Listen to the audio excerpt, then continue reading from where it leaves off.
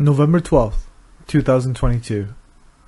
The Memorial of Saint Josaphat, Bishop and Martyr. A reading from the third letter of John. Beloved, you are faithful in all you do for the brothers and sisters, especially for strangers. They have testified to your love before the Church. Please help them in a way worthy of God to continue their journey. For they have set out for the sake of the name, and are accepting nothing from the pagans. Therefore, we ought to support such persons, so that we may be co-workers in the truth. The word of the Lord. Thanks be to God.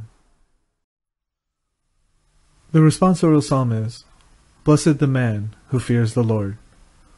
Blessed the man who fears the Lord. Blessed the man who fears the Lord, who greatly delights in his commands. His posterity shall be mighty upon the earth. The upright generation shall be blessed. Blessed the man who fears the Lord. Wealth and riches shall be in his house. His generosity shall endure forever. Light shines through the darkness for the upright.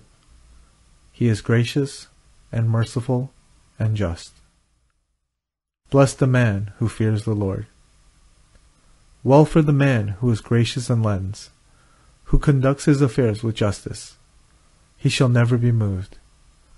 The just one shall be in everlasting remembrance. Bless the man who fears the Lord. The Gospel, according to Luke.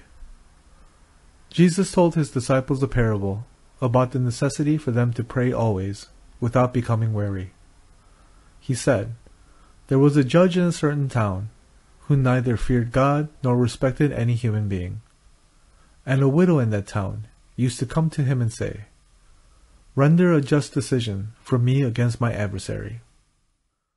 For a long time, the judge was unwilling, but eventually he thought, While it is true that I neither fear God nor respect any human being, because this widow keeps bothering me, I shall deliver a just decision for her, lest she finally come and strike me.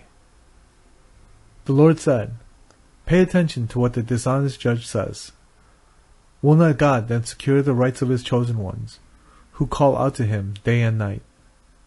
Will he be slow to answer them?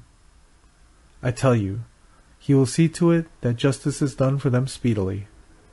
But when the Son of Man comes, will he find faith on earth? The Gospel of the Lord.